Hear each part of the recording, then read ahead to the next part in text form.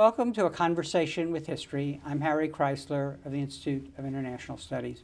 Our guest today is Karim Sadjadpour, who is an associate at the Carnegie Endowment for International Peace. He's written widely on Iranian state and society, Iran's nuclear program, Iran's relations with the Arab world, and U.S. Iran relations. He appears regularly on the PBS NewsHour and other national programs, CNN, Charlie Rose, etc. Karim, welcome back to Berkeley. Thank you, Harry. It's great to be back. Help us understand what the Iranian elections tell us about political divisions with Iran, in Iran today. Well, Harry, what transpired June 12th, the Iranian presidential elections, was a truly historic moment, which is continuing to persist at the moment. I think that obviously many people believe that the elections were conducted under a cloud of impropriety.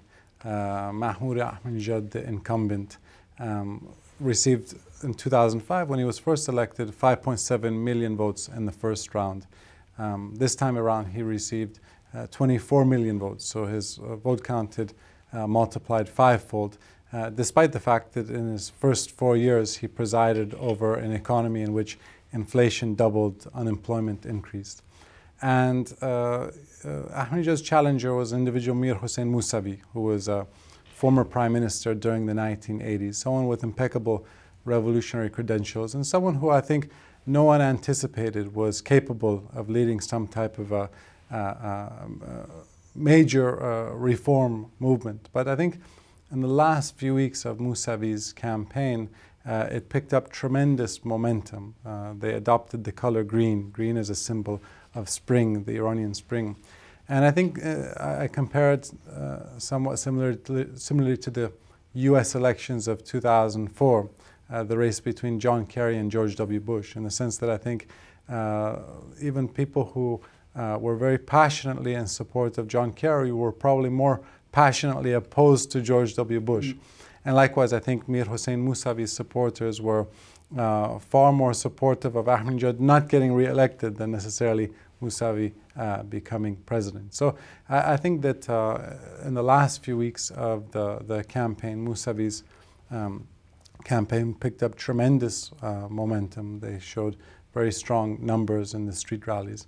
And no one believed that the elections were just, in the sense that Ahmadinejad's vote count was 2-1. He received, ostensibly, he received twice as many votes as Mousavi, despite the fact that there were, nearly over 40 million people who had voted. The elections were called, several hours before the polls were even closed. And I think Tom Friedman put it best. He said, listen, if you win a 2-1 election, fair and square, you should agree to a recount anywhere, anytime. You don't need to react by putting the opposition in prison and under house arrest. So I think as a result of that, we saw the largest protests since the 1979 revolution. On the largest day in Tehran alone, 3 million people came out into the streets to voice their discontent. And I would just say that whereas pre-election, this was really a mandate on Mahmoud Ahmadinejad's presidency, I think post-election, it's become much greater than that. It's become a mandate on the future of the Islamic Republic itself, and on a mandate on the question of the Institute of Supreme Leader, the position of Supreme Leader Ayatollah Khamenei. Let's unravel this point by point. At one level, this was an uproar about a corrupt democratic process. So clearly, at some level, over time, going through this exercise is important for the people, and even the people who cheat in the election. At another level, it seems to be a fight among the clerics. Let's talk about that. Is this about defining who will control the future of the revolution?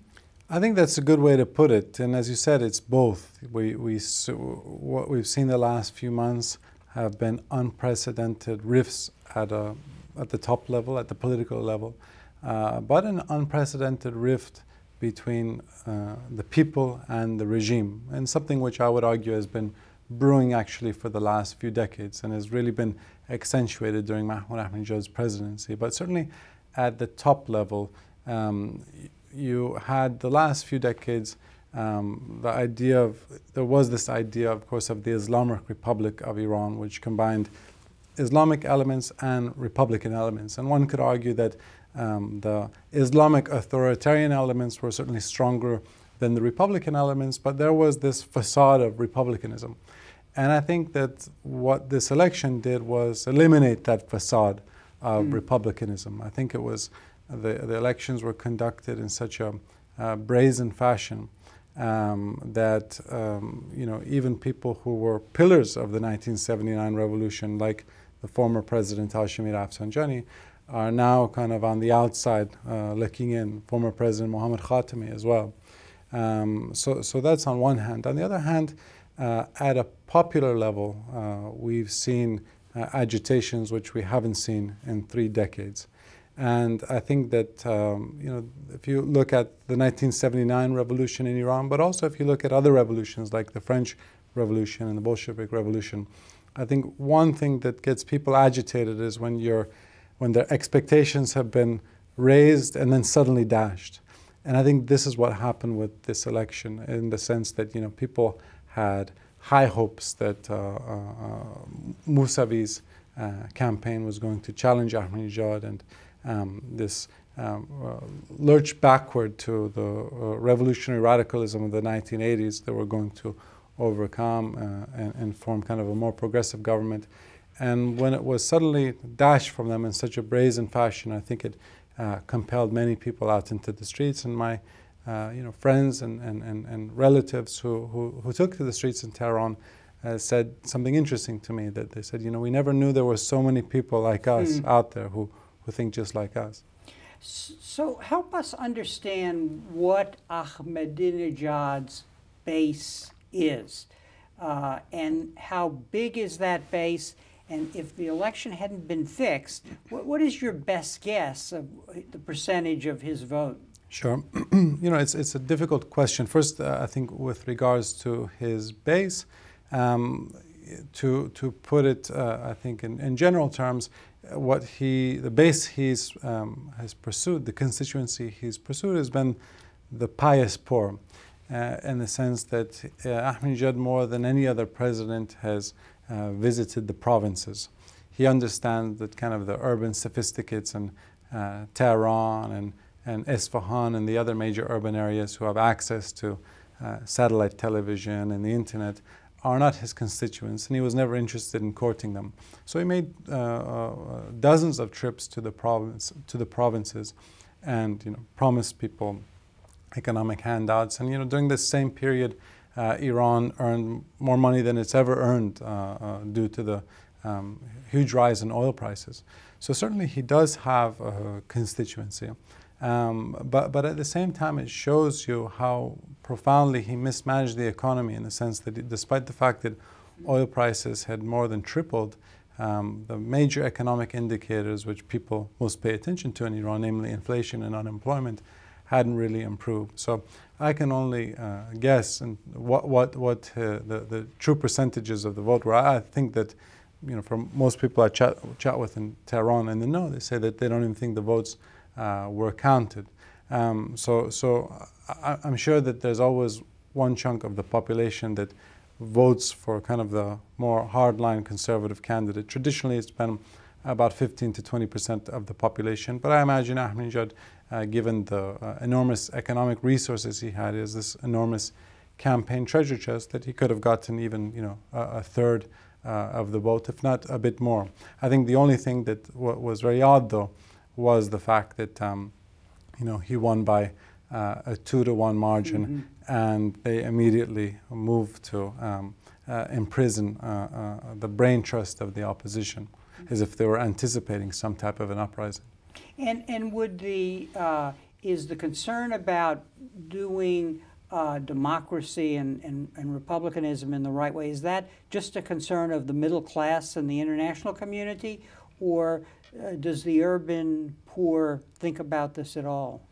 It's a good question. I think that at the end of the day, like voters around the world, the number one priority of many Iranians is their economic well-being. And if under Ahmadinejad's watch, inflation had been cut in half and unemployment had been cut in half, I'm not sure if the Republican element of the Islamic Republic would have been as important to them had their economic lot improved. But the fact that it hadn't improved, and I think some of their the social freedoms which had been attained under the administration of the previous president, Mohammad Khatami, the social freedoms and the political freedoms had also been curtailed, I think this kind of compounded the problem. But amongst the middle class in Iran, this idea of kind of a certain democratic culture has taken hold in Iran the last few decades. I think there have been over 30 different types of elections, whether it's presidential elections, parliamentary elections, municipal elections, since the 1979 revolution. So I think people have learned this process of going to the polls and voting. I think the last decade, certainly people have become disillusioned in the sense that they don't feel that they can change their future via the ballot box. Because what happens in Iran is that the unelected institutions, namely the institution of the Supreme Leader and the Guardian Council, have constitutional authority over the elected institutions. So I think that in 2005, when Ahmadinejad was elected, many people didn't even go to the polls because they said, well, we voted en masse during the Khatami era, and we weren't able to change our fate via the ballot box. So voting in Iran is really an exercise in futility. And I think the conclusion they reached, having not voted in 2005, is actually does make a difference, because there's a difference between someone like Mohammad Khatami and Mahmoud Ahmadinejad. So it's better to vote for the lesser of evils rather than not participate at all. And I think that this time around, that's what they chose to do. And the fact that it didn't even make any difference, I think, really pushed people in a direction which has been unprecedented since 1979. Sounds familiar, Yeah. that description of the choice between two different candidates. Now let's talk about the base of Mousavi. You've already touched on it, but who are his supporters? Obviously the middle class. I think that's right, the middle class and maybe the urban sophisticates. I would argue probably in a city like Tehran, he has a very large base, or other urban areas like Esfahan and Shiraz. But Mousavi is no secular progressive himself. He's someone who has impeccable revolutionary credentials. He was very close to the founder of the revolution, Ayatollah Khomeini. But I would argue that he has a very wide social base, in the sense that his wife proved a tremendous asset during his campaign. I kind of compare them to not Barack and Michelle Obama, but Bob and Elizabeth Dole, in the sense that they were kind of a two-in-one package. And I think his wife appealed to female voters, and especially the younger population, and so in professional classes, and even a lot of the religious classes, I think liked Mousavi, in the sense that he was kind of more of a religious traditionalist, whereas Ahmadinejad was is seen by many as kind of a more his religious views are a bit more in the realm of superstition, and pursuing kind of messianic kind of these themes of messianism he uses for political expediency. So I think even amongst the senior clergy there was more support for Mousavi than there was Ahmadinejad. And that's what I just wanted to touch on. So help us understand the base of these two candidates among the clerical establishment, because there seems to be a jockeying for position. I get the sense that over time that the president, Ahmadinejad, had on the one hand narrowed his base, but on the other hand had broadened it with important institutions in society. Well, certainly I think the oil wealth which had been amassed the last 4 years helped him in trying to appeal to groups who might not otherwise have supported him. And one important group to look at these days, I call them the X factor in Iran, is the institution of the Revolutionary Guards. Because really the Revolutionary Guards have eclipsed the institution of the clergy in terms of their economic and political prowess.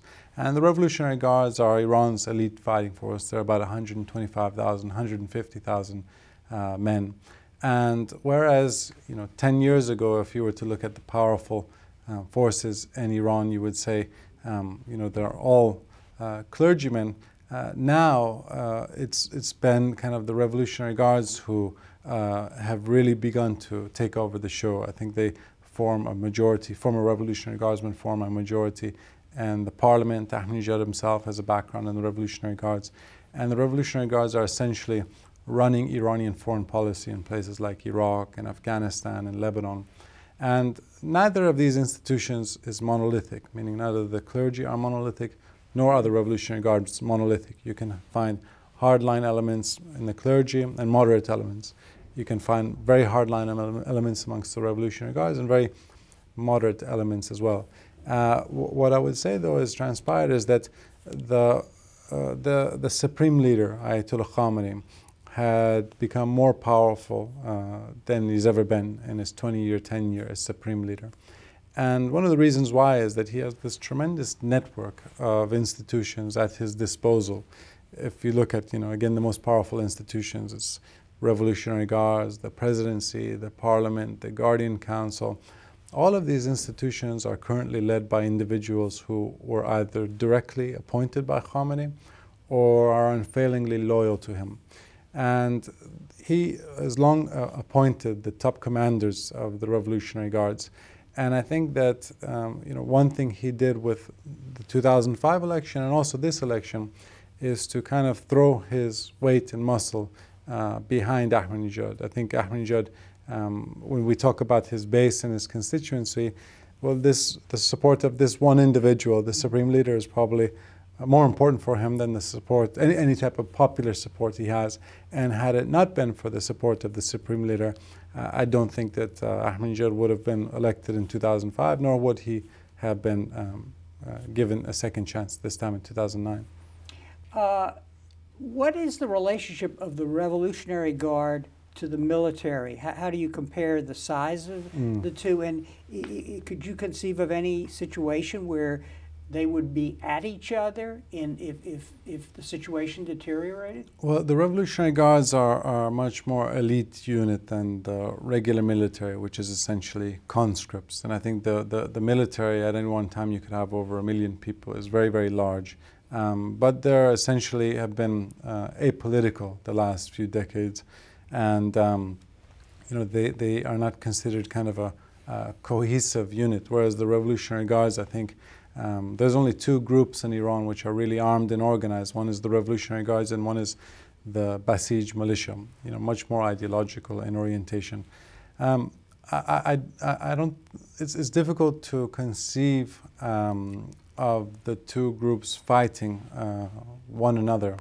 And in fact, this is why the Revolutionary Guards were even started in the first place, to be the protectors of the revolution. Because when the revolution happened in 1979, the post-revolutionary government inherited the Shah's army, and Khomeini was very skeptical of the Shah's army. He said, these guys were trained under the Shah, and we can't take their loyalty for granted.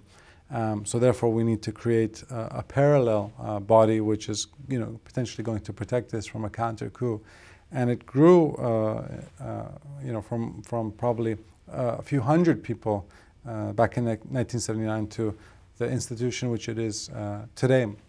And so, I think that the army is not going to clamp down on the population in the event of continued tumult. And I don't think that it's a likely prospect that they would fight with the Revolutionary Guards. I think what is within the realm of possibilities is months down the road or years down the road, if this tumult and popular uprising continues, I think we could start to see splits amongst the Revolutionary Guards themselves, because from what I'm told from many people who are in the know in Tehran, and when I was based in Tehran I saw this as well, is that men who have fought in wars, and you had 2-3 generations of Revolutionary Guardsmen who fought in the Iran-Iraq War, oftentimes are far less ideological than their civilian counterparts, because they've seen the horrors of war firsthand. And so I think many people have told me that they think a majority of Revolutionary Guardsmen, the rank and file, actually voted for Mousavi. So I think that if these popular agitations continue and the Revolutionary Guards are asked to crack down on their own countrymen, we could start to see fissures emerge. But at the moment, the top leadership is directly appointed by Ayatollah Khamenei, and I think so far they've remained loyal to him. How does this whole issue of the Revolutionary Guard and the clerics and their relation to the problem of business enterprise corruption, because when one talks about the division within the clerics, it was alleged that some of the clerics had become, like Rafsanjani, had become fat cats, basically, on the one hand. And then on the other hand, the Revolutionary Guards themselves seem to have gotten into various business, so that there's an element of corruption in the way there is with the Pakistani military. So more is involved than just their military interests. Absolutely. They've, as I said, they've not only, as their political prowess has grown, their economic prowess has grown tremendously. And one of the things that's resulted over the last 4 years especially, given the fact that the major companies of the world, especially the major oil companies in the world, the Shells and the Totals and the Chevrons and others, are not doing business in Iran, is that Revolutionary Guard companies and Revolutionary Guard front companies have sought to fill that void. And they've gotten billion-dollar contracts through non-competitive bids. And again, it's kind of a symbiotic relationship. As their economic interests and influence increases, also then their political influence increases. And I think that certainly if you're looking at the trend lines in Iran, you can see that former Revolutionary Guardsmen are the ones who are now considered the fat cats, as opposed to the clergy, whereas 10-15 years ago the focus was much more on clergy and the sons of clerics becoming rich. Now it's former Revolutionary Guardsmen or the children of Revolutionary Guardsmen getting rich. And one thing that's interesting to note, I always tell people that say 10-15 years ago, if you wanted to talk about a powerful person in Iran, you would say, well, he's the son or the brother of such and such cleric.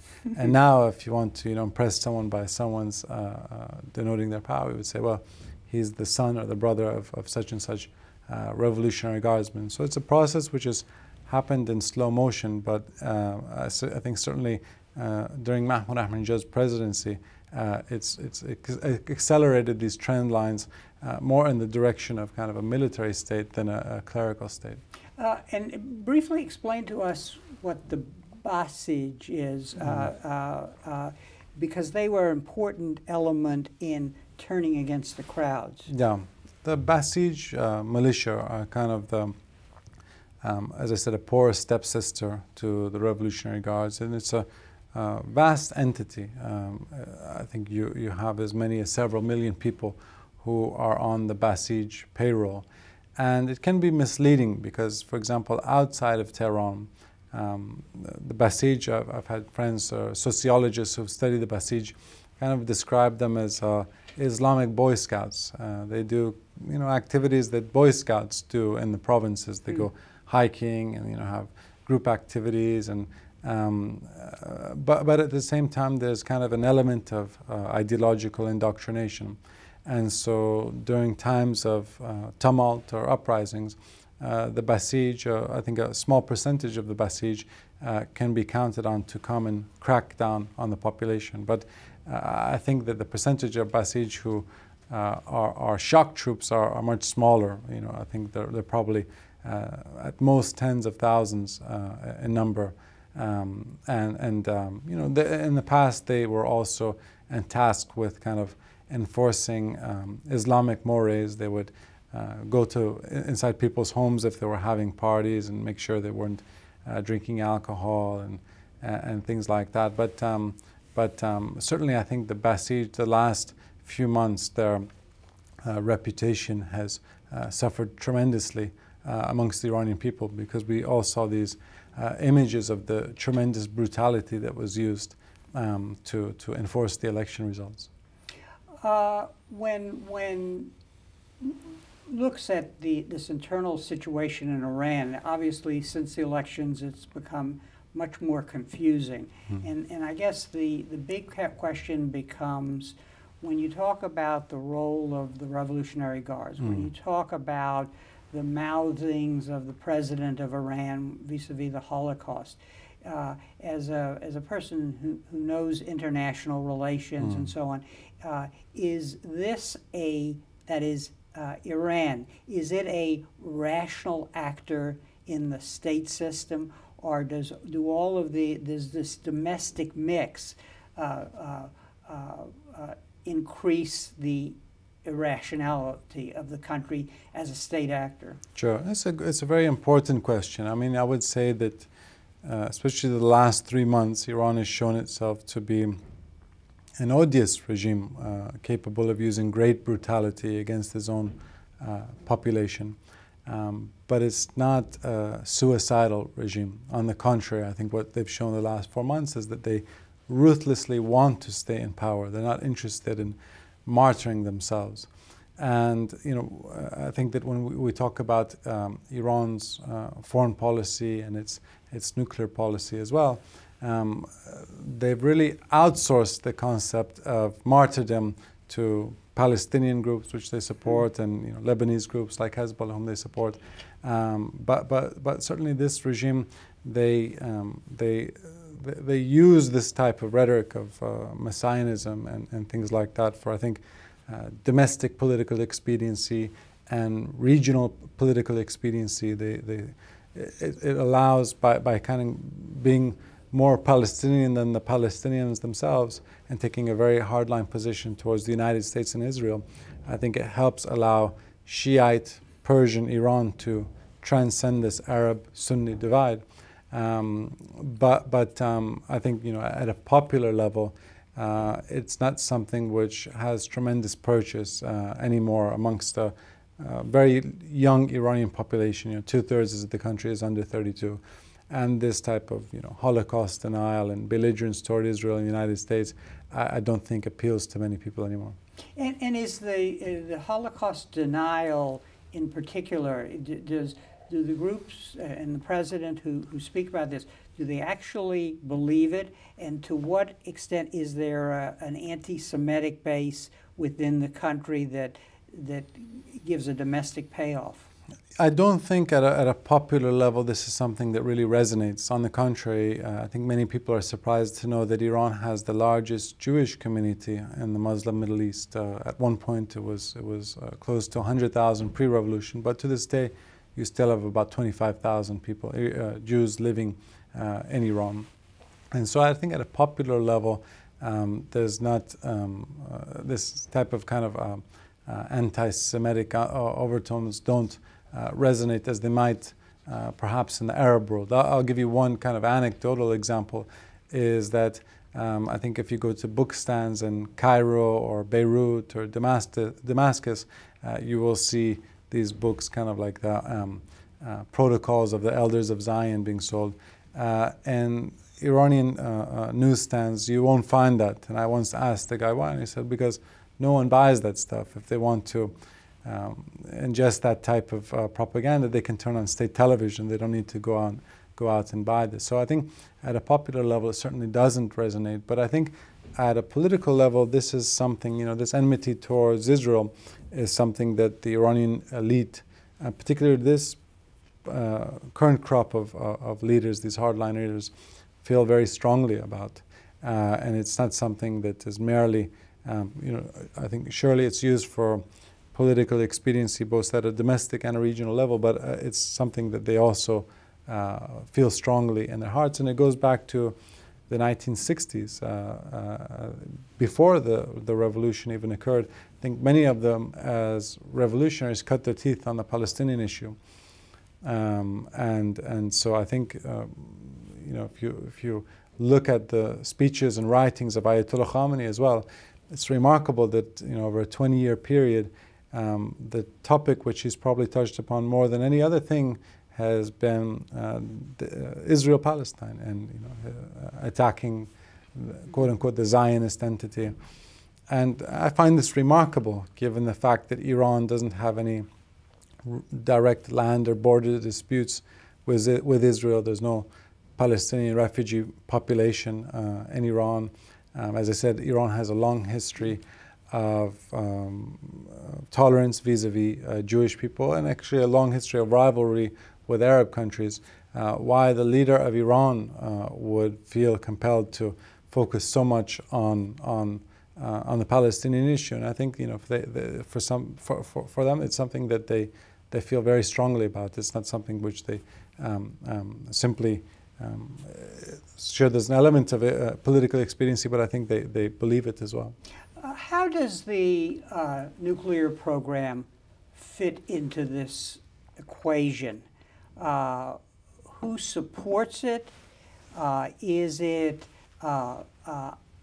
one has to believe that there is a hidden program to go after nuclear weapons, and if they were to achieve that capability, who would have their finger on the button? Yeah, I mean, I think that it's difficult to speculate about these things, but what I would argue is that Iran has long been in pursuit of a nuclear weapons capability, kind of wanting to be a key turn away, or a screwdriver turn away from having the ability to weaponize when and if they deem it necessary, along the lines of Japan. I think they're looking at the Japan model more than, say, the North Korea model.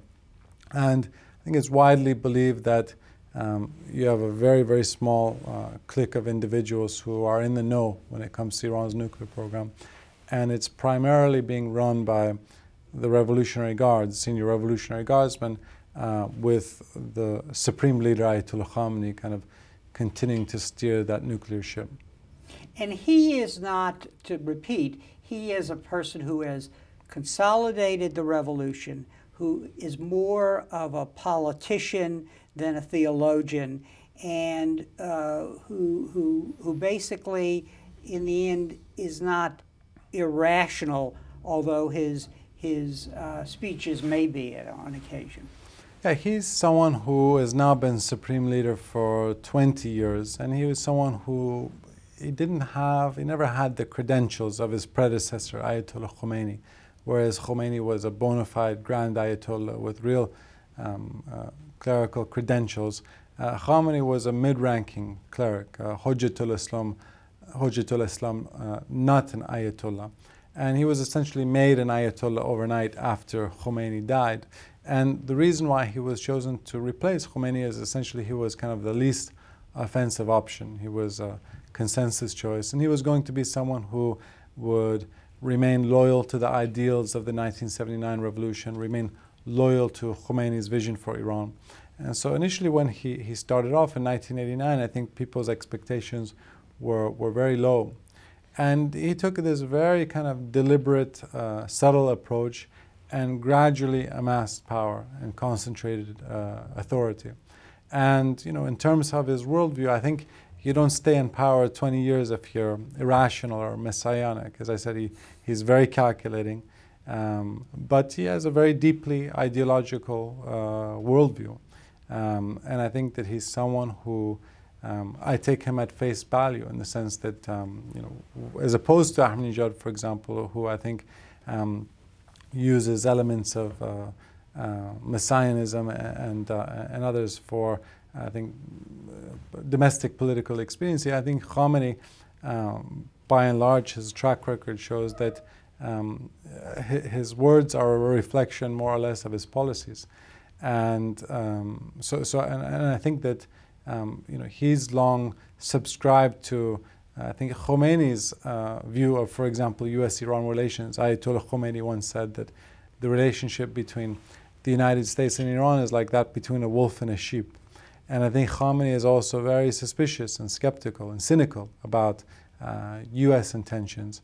And for the last decade especially, I think Iran's foreign policies have been very much dictated and guided by Khomeini. Then now let's move to relations with the United States. We have a new administration. President Obama ran on a platform and seems to be trying to implement a policy of engagement. What would Iran want from these talks with the United States?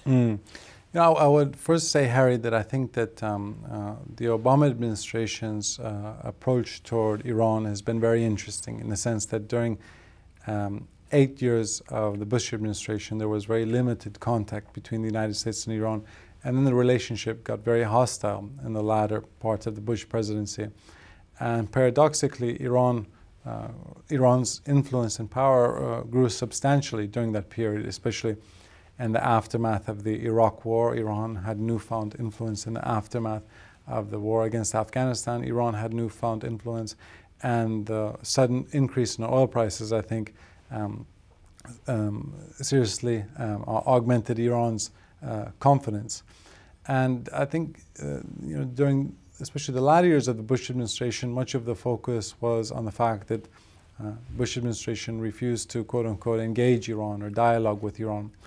And this was one of the important mantras of candidate Obama's campaign, that he was going to take a different approach to foreign affairs, and diplomacy is about talking to one's enemies.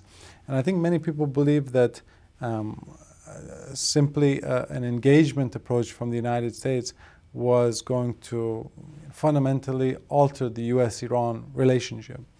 And I recall when Obama was first elected, I said that I think we have to probe a seemingly facile but fundamental question, and that is, why does Iran behave the way it does? Are Iranian policies a reaction to punitive U.S. measures, or are Iranian policies driven by this immutable revolutionary ideology, which was born in 1979 and is really incapable of changing?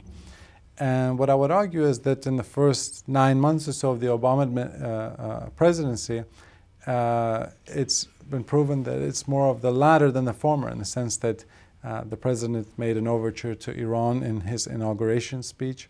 He said the United States will extend its hand if Iran, he didn't mention Iran, but it was implicitly Iran unclench its fist. He sent New Year's and Nowruz greeting to Iran, implicitly recognizing the revolution by calling Iran the Islamic Republic of Iran. This was unprecedented. And he sent 2 private letters to the Supreme Leader, Ayatollah Khamenei, assuring Khamenei that U.S. policy was to recognize the sovereignty of Iran and respect its legitimacy, and the U.S. was no longer in the business of regime change. And given the fact that Iran did not really reciprocate these overtures, I think it led many people to the conclusion that it takes 2 to tango, and it's very difficult to reach a modus vivendi with the regime who needs you as an enemy in some ways, or enmity towards the United States, or opposition to the United States, was such a fundamental pillar of the 1979 revolution, and remains so central to the identity of the Islamic Republic. So now, with regards to the nuclear issue, I think that on one hand, the Iranian regime, given the fact that they've ceded so much enormous legitimacy domestically, I think wants to become involved with some type of a negotiation with great powers to show their own population that great powers, the United States, are talking to us and we're legitimate. But on the other hand, I think there's always going to be this tension at a domestic level amongst the hardliners who are currently in power, who fear that anti-Americanism or opposition to the United States is in their DNA, it's central to the identity of the Islamic Republic. And if they were to abandon that, it would be abandoning one of the fundamental principles of the revolution and could profoundly change the character of the Islamic Republic. So I think that they're in this dilemma, and that I think they're in between confrontation and accommodation. And I expect that they're going to continue on that path, whereby at times when they're vulnerable, I think they'll be willing to make some type of tactical concessions until they're stronger, when they don't have to make tactical concessions. Mm-hmm. And as you mentioned yesterday in your lecture, there are so many critical issues in U.S. foreign policy: Afghanistan, Iraq, energy security, relations with Israel, and then in turn the Palestinian problem, that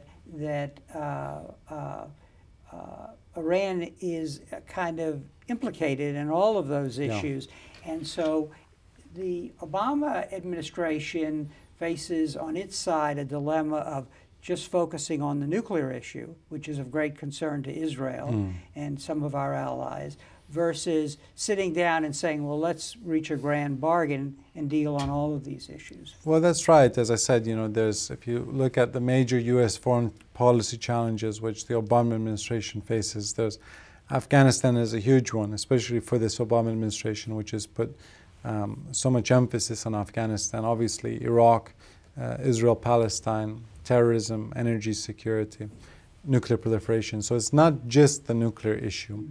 And on one hand, they have these urgent national security challenges which Iran presents. On the other hand, the ballgame has changed in the last 4 months because of the popular uprisings in Tehran. And I think the Obama administration doesn't want to do anything. They want to continue on this path of engagement, but I think at the same time they don't want to do anything which could pour water on the momentum of the opposition or somehow alter its trajectory.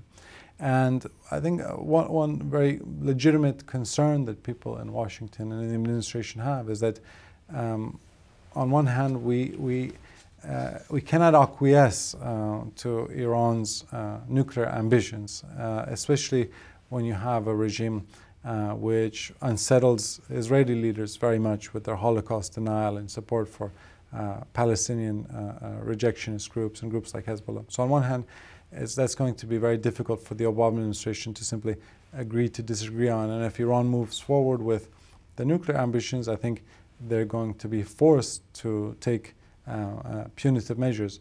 On the other hand, I think they're reluctant to antagonize Iran or get into an escalation with Iran because they recognize that Iran could potentially make life much worse for the United States and Iraq and Afghanistan. And these, especially Afghanistan, are important domestic political issues for the Obama administration and the Democratic Party. So it's just remarkable the enormous challenges which the Obama administration has inherited from the Bush administration, and how Iran has a central role in all of these challenges. And the wild card in the deck is really the Israeli threat to attack the nuclear program of Iran. Talk a little about that, because in your view, is this a bluff? Is it under serious consideration? And if it were to happen, would everything regarding stability in the region unravel? I don't think it's totally a bluff. I think when you talk to both Israeli officials and U.S. officials, they say this is not an idle threat. I think that this particular government in Israel, the Netanyahu government, takes Ahmadinejad's rhetoric towards Israel very seriously. And it's kind of a toxic combination of uranium enrichment and Holocaust denial, which is, I think, very unsettling for the Israeli public as well, given the fact that Israeli leaders have referred to Iran as an existential threat. It's very difficult to walk down from that. If you've been using this rhetoric for many years of notion of Iran being an existential threat, to suddenly say, well, it no longer is. So I think that Israeli leaders take this very seriously, in particular the Netanyahu government. And if 1 year from now Iran has not shown any signs that it's willing to compromise on enrichment, and its rhetoric towards Israel remains as it is right now, I certainly think it is within the realm of possibilities that Israel will feel compelled to act. In terms of the repercussions, my biggest concern is the repercussions domestically within Iran. Because my argument with the Israelis is that ultimately the underlying problem we have with Iran has far more to do with the character of its current regime more than its nuclear ambitions, in the sense that as long as Mahmoud Ahmadinejad remains president and Ayatollah Khamenei remains supreme leader, we're never really going to be able to sign a sheet of paper with Iran which allays our suspicions that Iran has abandoned its weapons ambitions. So therefore we need to think about policies which help facilitate the prospects of political reform in Iran. And that may well be simply doing nothing and getting out of the way. But certainly I think attacking Iran militarily would be the best gift to the hardliners in Tehran. In a sense, I think it would likely heal the internal political rifts and quell popular outrage. So I think that a military attack on Iran would simply prolong the shelf life or further entrench the most radical elements of this regime for many years to come. So it sounds like the ideal situation, but with one exception, which I'll mention in a minute, is that this thing plays out over time and it becomes a game of bluffing and threats. And I guess the one problem here is that the argument could be made that under that situation, moderate sanctions are imposed, that Iran can continue with its nuclear program and be that much closer to being one step away from actually having a nuclear bomb. So what is your perspective on this? That in other words, you're saying that nothing probably will be resolved, but we need to continue the dance.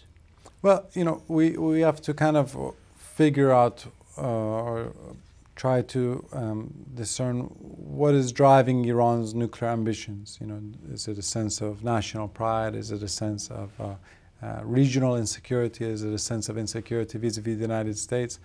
And so what's the impetus for Iran's nuclear ambitions? And try to go to the root source. And I think this is what the Obama administration has tried to do.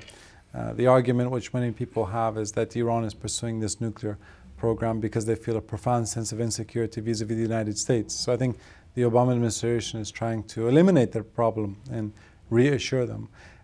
So far it hasn't really borne much fruit. And the conclusion I've kind of reached is that this conflict we have with Iran is a conflict which isn't likely to be resolved anytime soon. Although I hope we can resolve it, but my own personal sense is that it's a conflict which has to be contained and managed more than resolved. And you know, Harry, in the past, I think that foreign policies have sometimes fit on a bumper sticker in the sense that there's containment and engagement and preemption. And Iran policy is no longer going to fit on a bumper sticker. It's going to be kind of a combination of various things. We're going to have this door of dialogue that remains open. But I think, there's unlikely to be resolution which ends all claims between the United States and Iran. And I think we're likely going to continue to have various concerns with Iran and concerns which we're going to not eliminate, but we'll have to contain them. And one thing I also sometimes add is that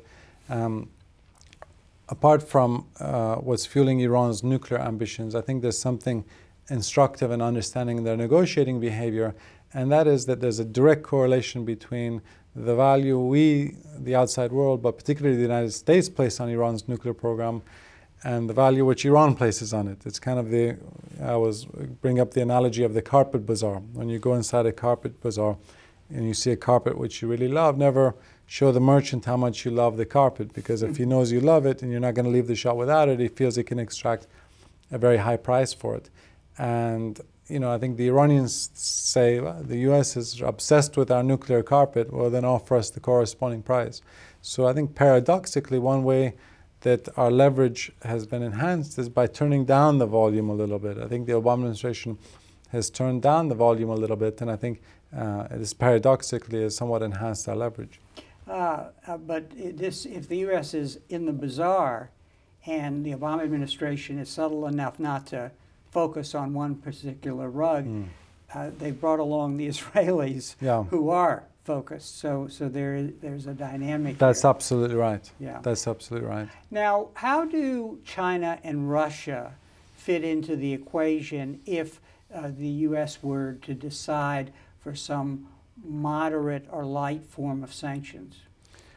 I think that what we've seen in the past is that the Chinese have kind of followed Russia's lead at the Security Council with regards to Iran policy, and the Russian game has been to sign on to sanctions, which they themselves have diluted significantly. So they can tell the United States and the Europeans that, you see, we're on board to sanctions, and then simultaneously they wink to the Iranians and they say, you see, we've diluted these sanctions and they're negligible for you. So they've been kind of playing both sides of the fence the last few years, the Russians have.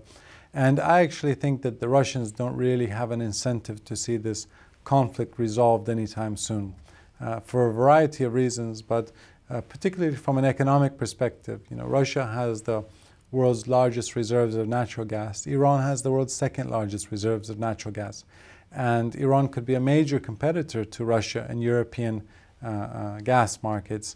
Europeans are primarily heavily reliant on Russian natural gas these days, and Iran hasn't been able to exploit its natural gas resources as long as it remains in this, I would describe as a self-inflicted isolation. So I think certainly the last thing that the Russians want to see is some type of a U.S. Iran rapprochement in which Iran emerges from isolation and begins to challenge Russia economically.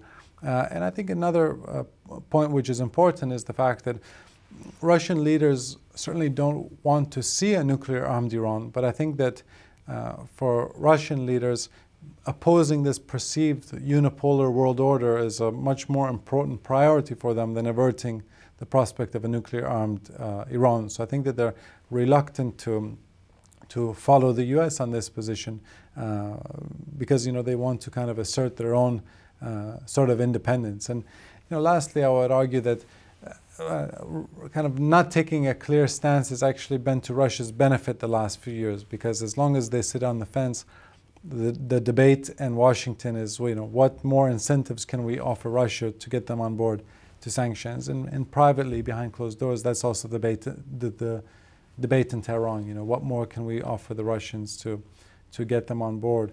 With regards to China, I think it's a much more commercial relationship. China is a huge energy consumer. Iran is an energy producer. And, they simply want to continue doing business with Iran. But I think that, if there were to be a U.S.-Iran rapprochement, I don't think the Chinese would suffer as a result of that. I think it's a purely commercial relationship. Looking at the U.S. foreign policy making process and the debate here, what do you think in that American discussion bodes ill for a kind of a rational approach to this problem? Because you're telling us that what we need is patience, a subtle understanding of the various dynamics at play within Iran and within the region, and persevering over time. Sure. So what worries you the most in the debate, and what are you most positive about in the American debate and policy process?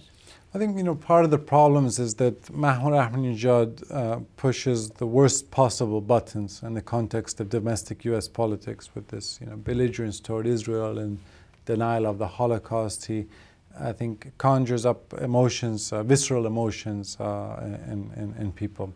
And it makes it that much more difficult to accept Iran's nuclear ambitions when you have a president which is so belligerent on these fronts. I remember one of President Bush's former speechwriters once quipped with me that he said, you can be belligerent toward Israel and you can enrich uranium, but you can't do both of these at the same time. That's unacceptable. So I think the Obama administration has handled this as well as can be expected.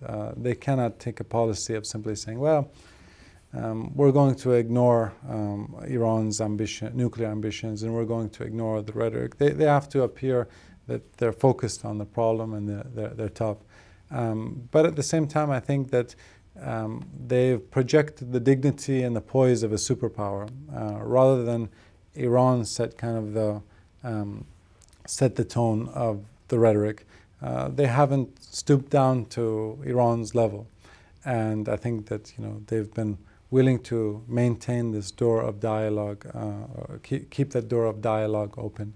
But eventually they may be faced with very difficult problems, in the sense that 1 year from now, if the negotiations with Iran haven't proven fruitful, and Iran is continuing to move forward on its nuclear ambitions, it's going to be very difficult for them to continue justifying engaging Iran if there hasn't been any kind of tangible results of diplomacy.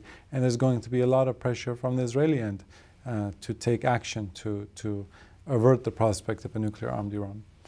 Well, on that note, Karim, I want to thank you very much for coming out to the West Coast and appearing on our program. This was quite a treat hearing your very subtle, rational, and calm approach to this set of problems. Thank you, Harry. It's my pleasure. Thank you. And thank you very much for joining us for this conversation with history.